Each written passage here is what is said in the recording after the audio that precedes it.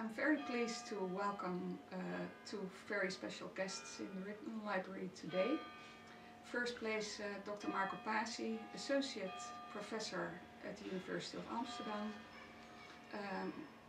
Here today in the library to do the filming of a webinar on Arthur Edward Waite, but because he's always very dynamic and traveling into many unexpected and unexplored areas, at least that goes for the library, he brought today to the library Professor Jeronimo Pizarro, who's considered one of the most prominent experts in Fernando Pessoa.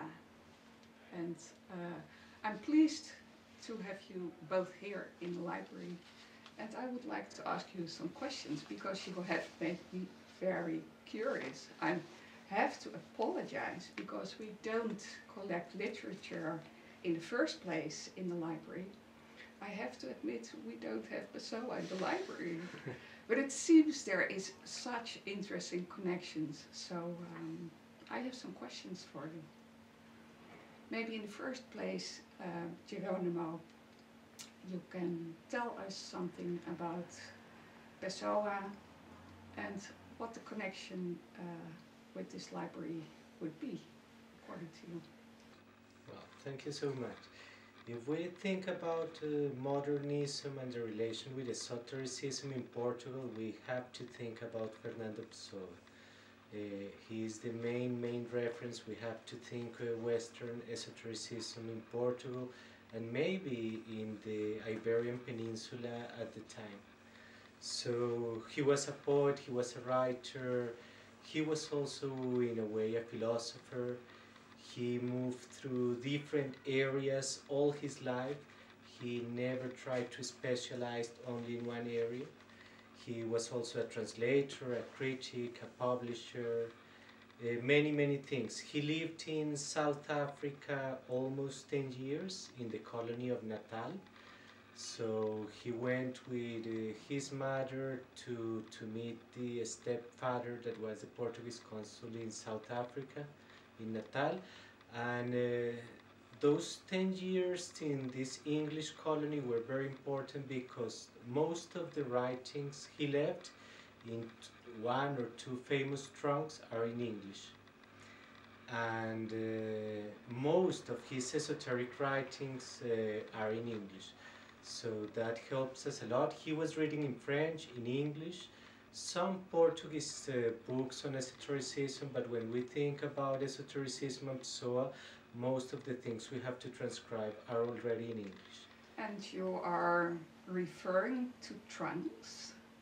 Are those some magic boxes? What can Yeah, well, he was known for writing maybe 3, 4, 5 texts a day, and he left almost 30,000 papers, sheet papers in those trunks.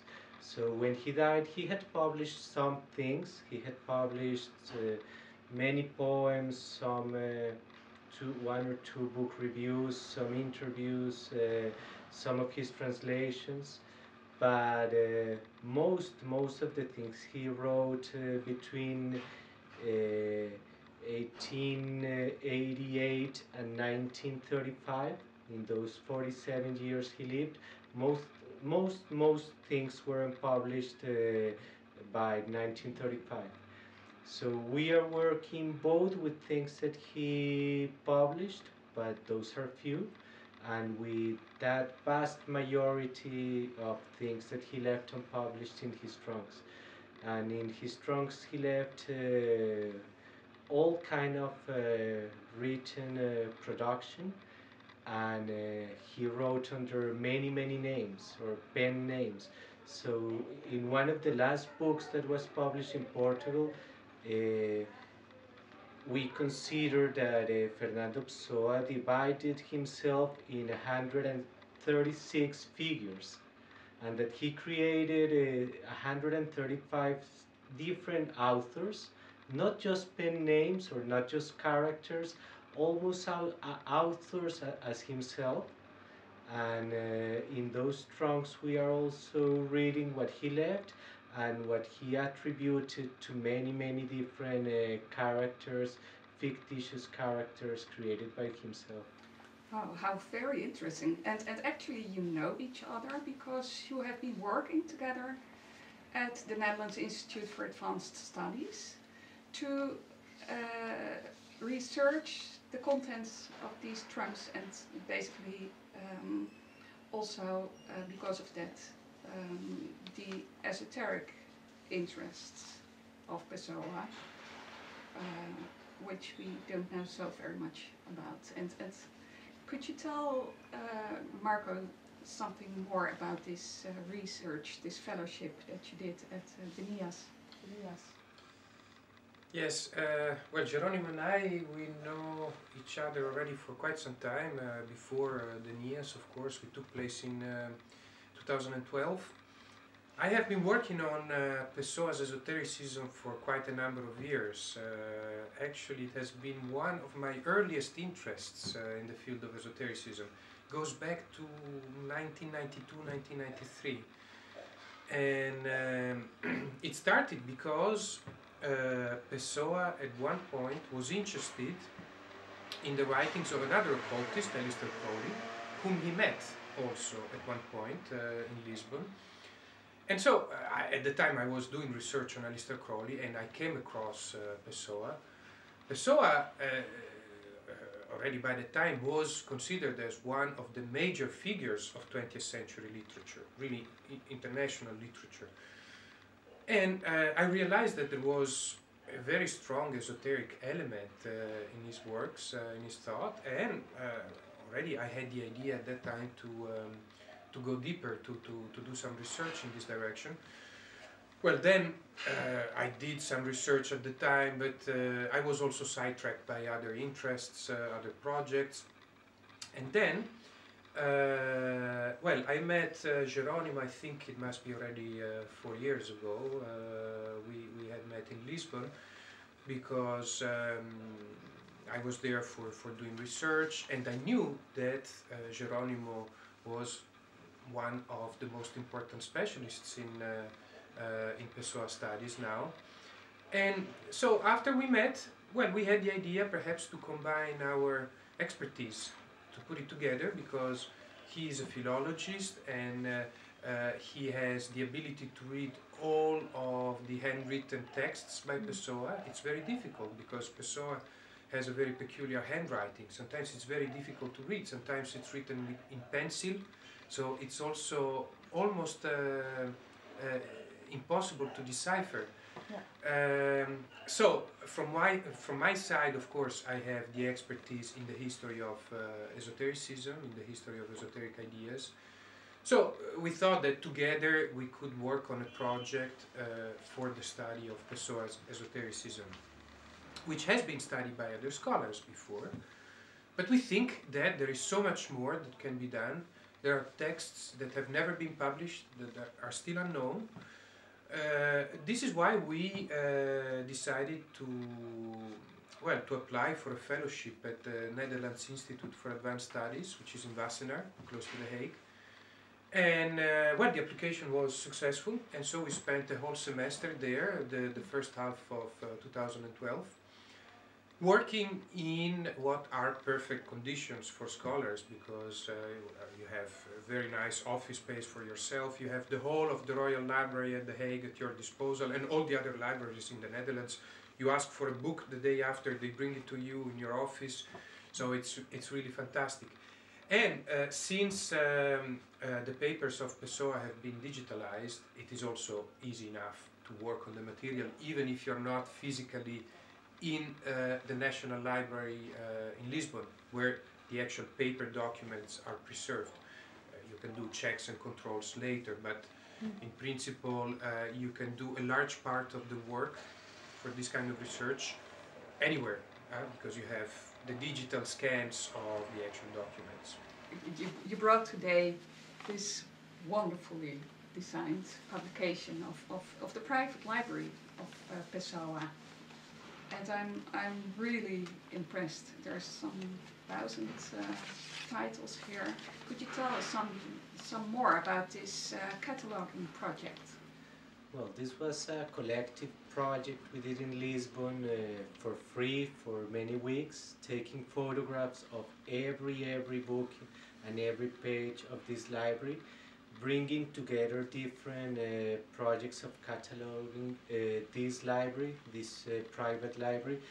And it was very important because this is a library where you have a lot of notes. So Pessoa is not the kind of writer that will just write and do nothing to the books. He will read the books and he will take many notes, and sometimes even he will leave a poem in a book. He will draw an horoscope. He will left a maxim, an aphorism. So to read Pessoa, we also have to read his library. So we digitalize this library also to show that it's a library that covers all possible areas of knowledge. And in terms of esotericism, you can really find in Pessoa's library many interesting subjects. Not only astrology, he read a lot about astrology because he tried himself to be an astrologer.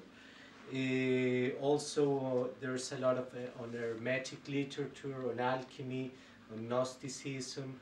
There are some books on Aleister Crowley because he met Aleister Crowley in 1930 when he went to Portugal for some days. On neo-paganism, on Freemasonry, on secret societies, and on reflections on the Catholic Church, and even on Oriental thought. So it's a very rich library of someone that all his life tried to be interested by different subjects and not to specialize himself. He will defend that a specialization, any kind of a specialization, was a kind of almost a stupid attitude towards the world, and he was as open to all kind of knowledge all of his life. And that is present in his library. So I think that it's very important for us as researchers not only to read what he left in his famous trunks, but to read his books, and to read his books reading his notes. When I opened this catalog this morning, my eyes were drawn towards a beautiful quote of Pessoa, and he writes, philosophy looks through the appearance of things, not into the heart of things, but into that which makes their appearance, so into their inner nature. And to me, that seems such a perfect synthesis, so to say, of all the collecting areas here in this Hermetic library. And so I was wondering, Marco, you must have studied especially all the esoteric sources that you have found in his collection. Could you say something more about it? Because the second book that I saw, so to say, was Waite, Arthur Edward Waite, on the Brotherhood of the Rosy Cross, and you are here today for the webinar on Waite. So there are so many connections. Can you tell us something more about it? Well, first of all, it is difficult to summarize Pessoa's esoteric views for a number of reasons. The first one is that he was very eclectic. So he was reading a lot of different sources. He was interested in occultism, contemporary occultism, but also in more ancient sources. And there are traditions, for instance, with which he was familiar and he was very interested in, that are really peculiar also to the history of Portugal. For instance, the tradition of Sebastianism or the tradition of the Fifth Empire. These are traditions that have to do with a kind of prophetic millennialist tradition that has been particularly strong in Portugal. So the combination of all these different sources make for a kind of system that is very difficult to describe and to synthesize. Another important problem is the fact that clearly Pessoa goes through different phases in his life, so there is a kind of evolution.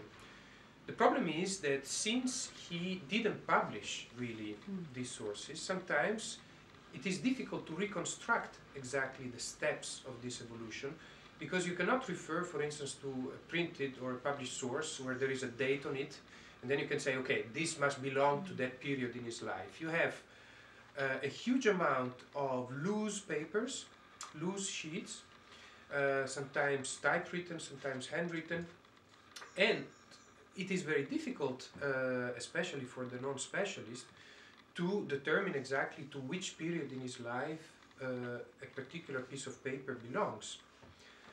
So this is where, for instance, the expertise of Jerónimo is fundamental, because he is quite familiar with the ink, for instance, or the handwriting, the style of the handwriting, which has changed over the years, the particular kind of paper that he used in a particular period.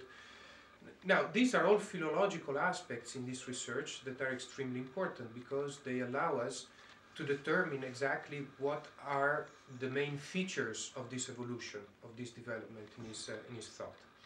Anyway, to give a kind of very broad idea, because of course we cannot enter into too many details, I would say that probably one of the aspects that are quite striking about Pessoa's esotericism is the fact that he is a kind of dualist.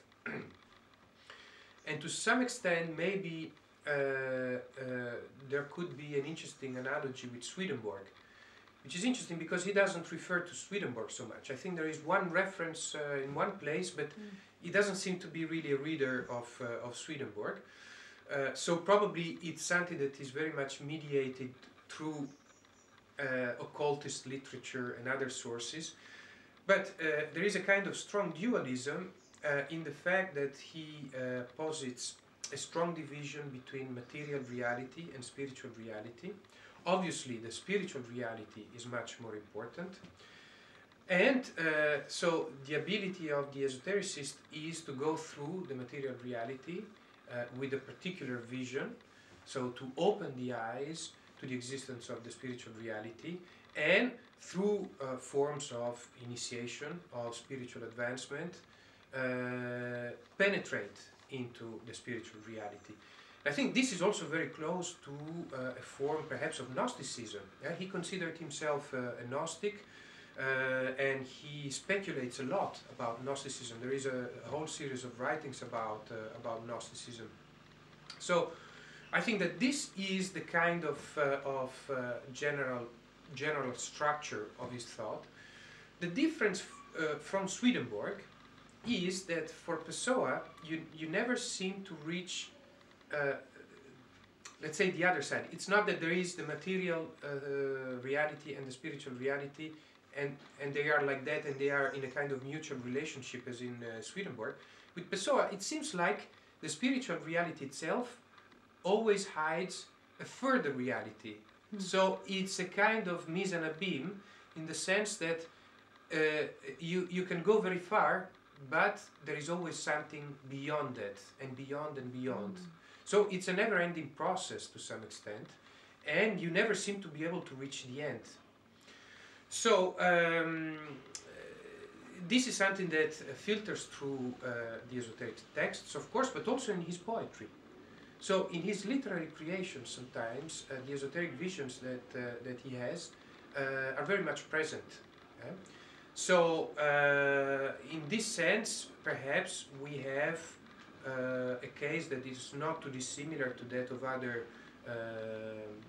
literary authors of the 20th century. Probably the most famous comparison would be with William Butler Yeats. Pessoa, interestingly enough, was also familiar with some of the teachings and the structure of the Hermetic Order of the Golden Dawn. And this was through the readings that he made of partly of Aleister Crowley, but Aleister Crowley had his own interpretation of this, which was very peculiar and idiosyncratic, but also Arthur Edward Waite. Arthur Edward Waite is clearly a very important source to Pessoa. Pessoa was also very interested in Freemasonry, Rosicrucianism, alchemy, and many of his ideas and notions about these traditions are coming from Waite. It's because he's reading Waite. That's what I find so interesting, because we've been taking a look. We made a discovery tour through our library to see how many of the sources that are enlisted in his library can be found here. And it's quite amazing, I must say, because it's quite a broad survey of all the topics here. And one of the first questions I had, for instance, on theosophy, he's even translated Blavatsky, and he's translated others in this field. His encounter with theosophy, Freemasonry, Rosicrucianism is through books, isn't it? It's not through encounters with people. It's a very interesting aspect of Pessoa's personality. He was not a joiner. He was an explorer. He was a traveler. Yes. But for some reason, he didn't want to belong to a particular group, to a particular movement. So he was actually very well acquainted with the history of Freemasonry, with the rituals of Freemasonry. And we know that he even wrote rituals, because he left some rituals, but we don't know what he was doing with these rituals. It's as if he was writing rituals for orders and groups that never existed, really. And it's an open question. We don't know if he was a Freemason. Well, maybe we know, but it's a discussion that it's open in Portugal. We don't know if he was initiated, and it's also an open discussion. And the way he was affiliated or not to a secret society, it always looks as if he was a secret, obscure student of these subjects, and not exactly a member. There's no clear membership, I think, but that's an open discussion. Well, I'm truly fascinated now, because we have been going through the material that we have found in the library, all the books that we have found. There's so many connections, and you have told me that there's so much material that's there ready to be researched, but not yet published. But I was privileged, I guess, and saw a glimpse of some wonderful material that we, as the Ritman Library, would be delighted to see more of. For instance, there was a beautiful poem quoting the Fama Fraternitatis, and it is a poem on Christian Rosenkreutz, No Túmulo na Christian Rosenkreutz. Could you enlighten us a bit? Well, we did this work in the library looking for sources mentioned by Pessoa in his books and the esoteric library. Many books in Pessoa's private library are here in the Bibliotheca in Amsterdam, and between those books we find the Fama Fraternitatis, we found Arthur Edward Waite, we find Whitman's, we find books like this. This is Mead. Well, this is Waite. There was about the Great Pyramid. The Great Pyramid. Some books on Freemasonry. I was looking for this one. This was published, I think, in '31, and is Pessoa interested in Freemasonry in the 5 last years of his life. Many people even he read. Exactly. Yes. So, well, we did the research on all these books. It's an ongoing research, and in terms of Christian Rosenkreutz, we have at least one very famous poem. Pessoa left maybe 30, 40 poems that we can consider esoteric, explicitly exoteric. Sometimes they are published together with Mensagem, the book that he published in '34. And this is a very famous poem, No Túmulo de Christian Rosenkreutz. I can read the Portuguese, the beginning, and Marco might read the English. Quando despertos deste sono, a vida, soubermos o que somos e o que foi esse mal, essa queda, esta descida, até ao corpo noite que a alma obstrui. This is the beginning of the poem. Oh my God, I didn't expect this. So I have to do the English translation. So I will try to improvise a little bit. So when we wake up from this dream, which is life, we will know what we are and what was this evil, this search, this descent until the body, which is the shadow that closes up the soul, that encloses the soul. So the message is very clear. The soul that descends into the body as if a prison And then the legend of becomes Christian free again, Rosencrantz. becomes free again when we die. And at that moment we realize that our mortal material life was just a dream. And that we wake up to the real life, which begins only after we have been through this process. Yes, Because this is the moment when the soul begins its ascent back to the original source. well, that's truly fascinating, because in the Fama, there's of course this beautiful fragment where the brothers of the Brotherhood, the Rosicrucian Brotherhood, discover the grave room or temple of Christian Rosencrantz. And there one of the axiomata is that he, during his life, made the compendium of all knowledge, all wisdom, to a grave.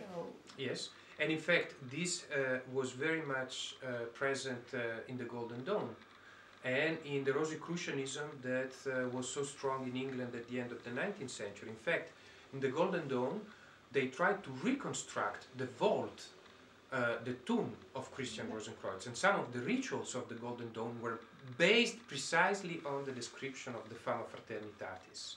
And the idea was that in the tomb, the body, the uncorrupted body of Christian Rosencrantz would be present. Yes. And that there would be also the moment of return to life. Well, this is really fascinating, and in a way you could say that this whole living heritage of Pessoa that has been found in a trunk by accident maybe is now unveiled, and we will learn a lot more about it. The uncorrupted body. Exactly, it's like an uncorrupted body of wisdom. It is. I think it was not accidental. I think that Pessoa constructed his life to live for posterity, an uncorrupted body. I think we are working on that uncorrupted body of wisdom of Fernando Pessoa. And even if we go to history in 85, when he was, when his body was translated, moved to a monastery in Lisbon, it was uncorrupted. And it was a problem, and they could not bury Pessoa in 85 in Lisbon because they thought it was going to be a corrupted body, and it was not. So physically and metaphorically, I think Pessoa today, his body, the body of his papers, his trunks, are part of that big, mythical, uncorrupted body. Well, I can only be grateful that you found our library and you acquainted us with this uncorrupted body of wisdom, and I hope I will learn a lot more of what is to come as a result of your collaboration, the publication that you're preparing now. And I can only hope that many people come to the library for such discovery tours as yours, because my experience in the library is that we are hermetically open. We open our doors to visitors in general and specialists, of course, and many times we learn a lot ourselves. So thank you very much.